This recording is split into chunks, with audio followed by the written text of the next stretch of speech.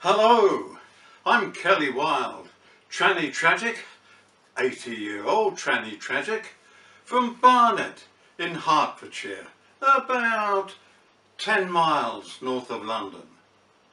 My job, as I see it, is to play a part in the destruction of the Christian religion. Now, most of you won't understand why anyone would want to do that, but if you watch my videos, you'll find out soon enough.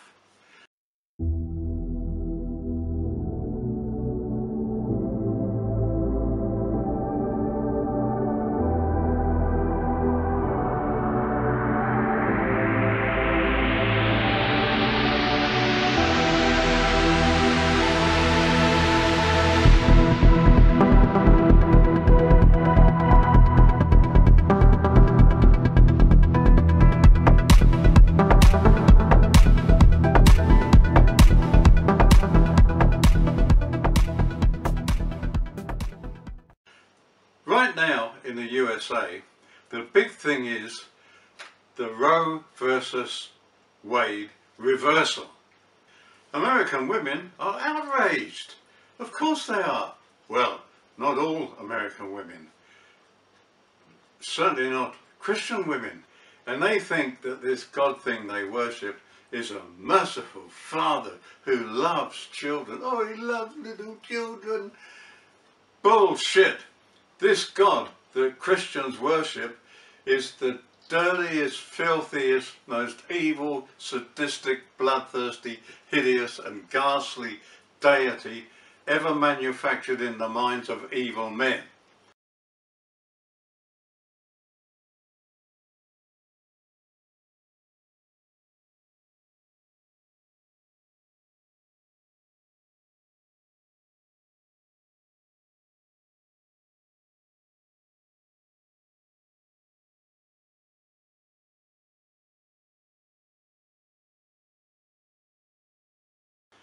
And that's what this video is all about. I'm going to show pro-abortion women in America that they have a huge weapon in their armory.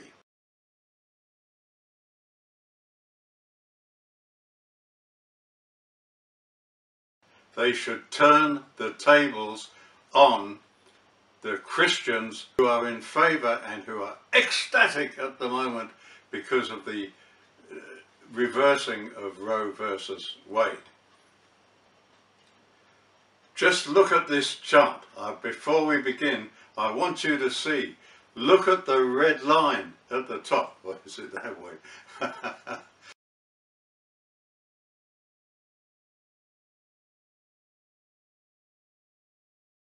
There's your enemies. Those are the people who have bribed the judges, the High Court judges, to reverse Roe versus Wade. There's your enemies. There's your target. And I'm going to provide you with the ammunition. Stay tuned.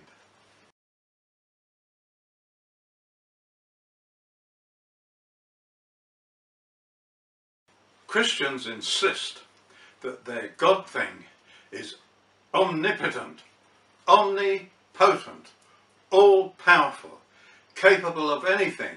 And let's face it, he must be. He created the universe, like trillions upon trillions upon trillions of stars, many of which are entire galaxies. Just imagine that. You can't. It's too big for the human mind to grasp. But God grasped it because he made it.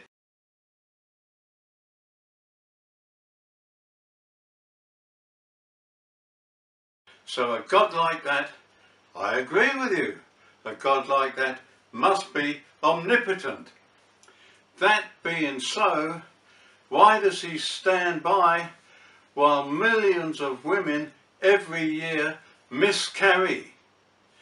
They lose the fetus growing inside them. The fetus dies. He could have put a stop to that because he's, let's face it, we've all agreed, he's omnipotent, omnipotent, capable of anything. And yet he stands by while millions of women around the world every day miscarry. Why doesn't he put a stop to it when he could? He chooses not to because he loves seeing children die. He loves death. He loves nothing more than little babies dying before they're even born.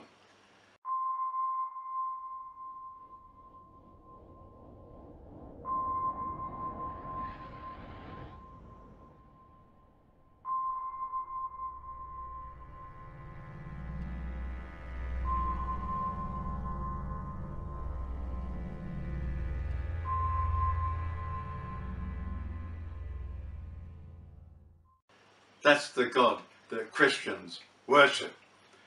And don't tell me, oh no, he does it because the ways of the Lord are strange. Christians tell me when I ask the question, why does he allow it? Well, the Lord works in mysterious ways. Very mysterious. Over and over and over again in the Bible, Jehovah God slaughters thousands upon thousands of innocent children. Those he didn't personally slaughter, he ordered his butchers to slaughter.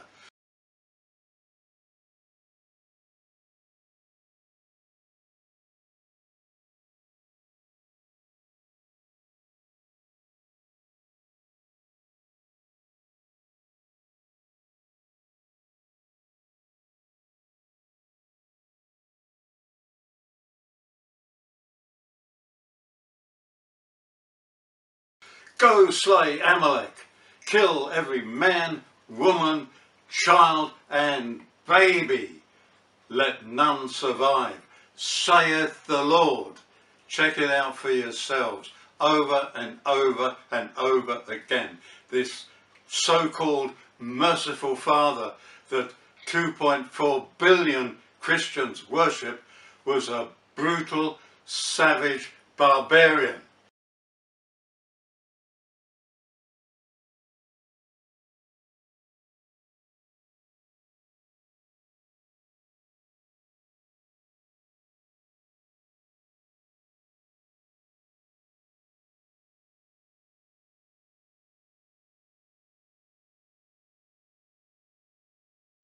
And it's time you read the Bible and learned all about it.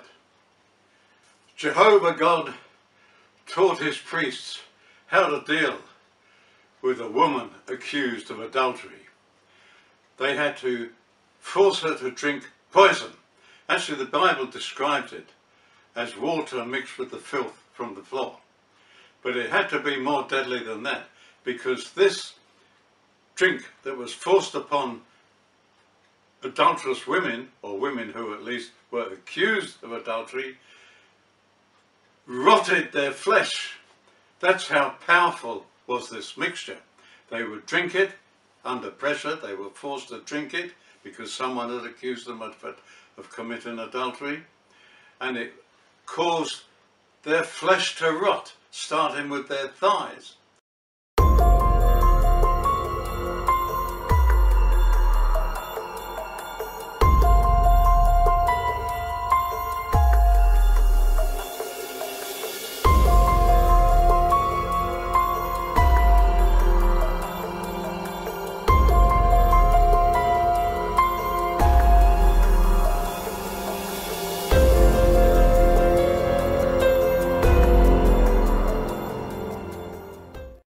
Now just think about this for a moment. If the poison was that powerful and that effective, what effect do you think it would have had on any fetus inside that woman? Let's get real. That fetus would die. Was God bothered? He just says, this is what you must do if you're confronted by a husband who accuses his wife of adultery. Force her to drink this poison, and if she's guilty, her flesh will rot,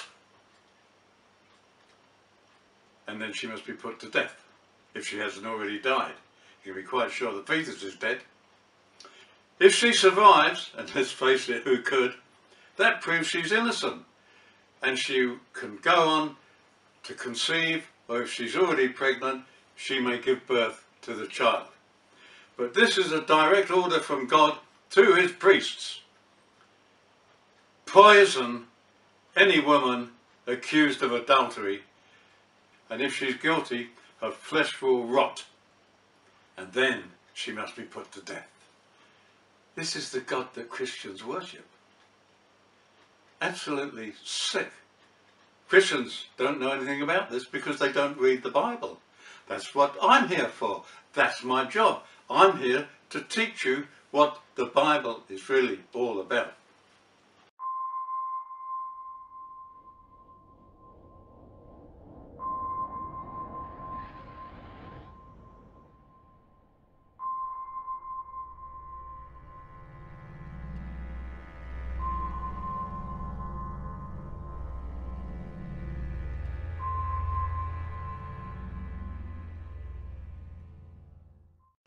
I could give you 100 examples taken from the Bible of the Lord God, Jehovah, Yahweh, JHWH, whatever name you choose to give it.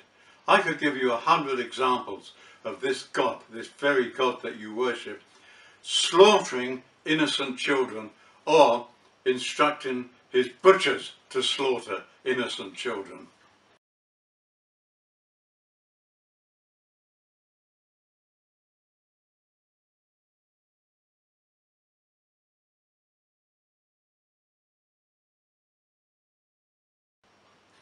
What do you know about the 10 plagues that God inflicted upon the innocent people, citizens of Egypt?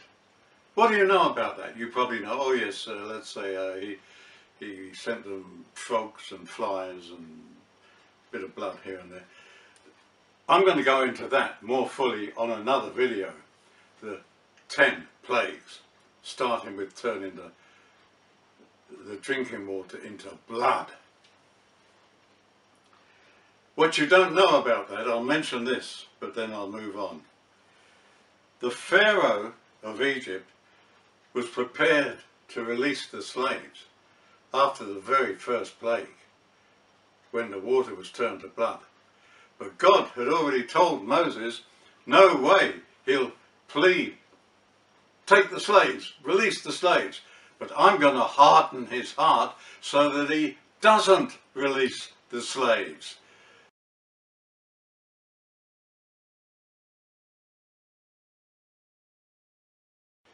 He carried on with plague after plague after plague, every time the Pharaoh agreeing he would release the slaves, but God kept hardening his heart so that he wouldn't release the slaves. Now we'll jump over the first nine diabolical plagues. We'll come to the 10th plague. What do you know about the 10th plague? Oh, probably very little, but I'll tell you now, this 10th plague is celebrated by international Jewry every year. It's called the Feast of the Passover. Oh, what was the Feast of the Passover? This is where God, Jehovah God, murdered the firstborn child of every family throughout Egypt. And you might think, oh, firstborn, that means he's the oldest son or she's the oldest daughter. Doesn't matter. He or she was probably in their teens or 20s. Doesn't matter if God murdered a few thousand teenagers or 20-year. Hang on a minute. The Bible says nothing about age. It says God murdered, doesn't use the word murder, of course, it says slayed every firstborn child of every family throughout the whole nation of Egypt. That would include 1-year-olds, 2-year-olds.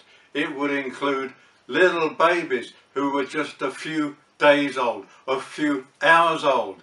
And let's face it, while God was in a slaughtering mood, killing, murdering every child, every firstborn child throughout Egypt, is he going to stop when a little young teenage girl is about to give birth, he's not going to miss an opportunity to kill another baby. It's just about to be born. Hang on, let's have a look here. I've got a few minutes left. I'll wait until this little baby's born and I'll slaughter that one too. Then I can say, I've got me honour.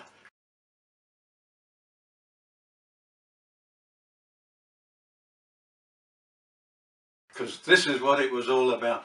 God was determined to get honour. And the 10th plague was all about slaughtering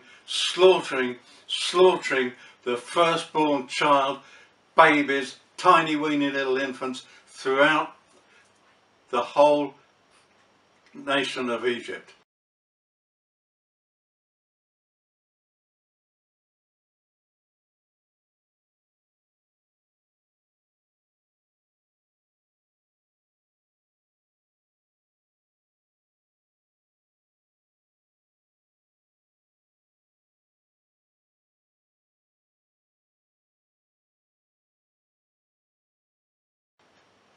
This is the God you worship.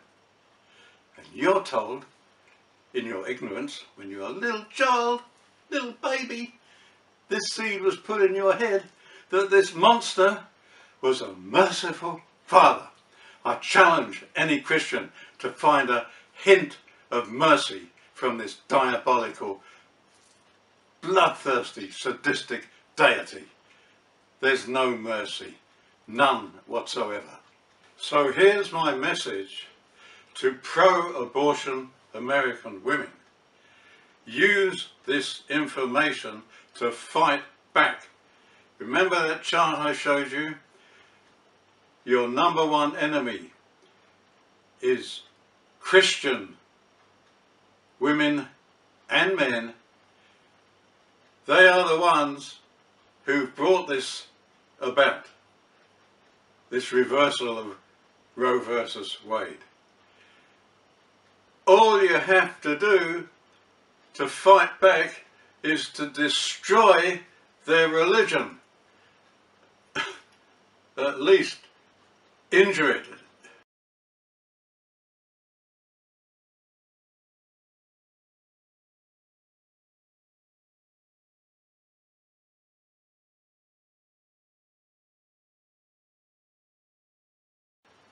All you have to do to fight back is to show that the God they worship was the number one, numero uno, global abortionist. No God in the history of gods has so joyfully murdered so many millions upon millions of children, including babies. Read up about it. Check everything I've said. Learn about the Bible. And you will realize, because some of you, even pro-abortionists, maybe because of the little seed that was planted in your head when you were a little baby, you probably still think, oh, God is merciful. Just read the Bible. Check it out. Learn what an evil bastard it really was. And, according to believers, still is. Check it out. Turn the tide. Let's have a little bit of this. What's America called? The land of the free. Let's see it. Let's check it out. Let's have a little bit more of this freedom stuff. My next video will be all about Jesus.